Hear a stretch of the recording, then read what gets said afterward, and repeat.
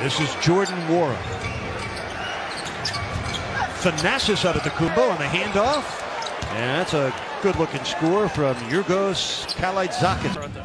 Backing him up and just took him right to the baseline on the spin. Used that reverse layup to protect the ball. 46 points. Really focusing and using their talent. So, you know, they're a team under the radar, even though they're the defending champions, with a lot of talk with some of these other groups. So, Frank Jackson from Killian Hayes missed the three.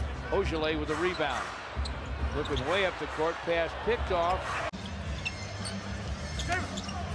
Just under 2.5 left. Garza wants it down deep. Had it rejected. 166 in a loss? I mean, that you talking about Harlem Globetrotters. Kalaitzakis for three. Kalaitzakis now with it. Yo-yoing outside. And he's got the bucket and the foul.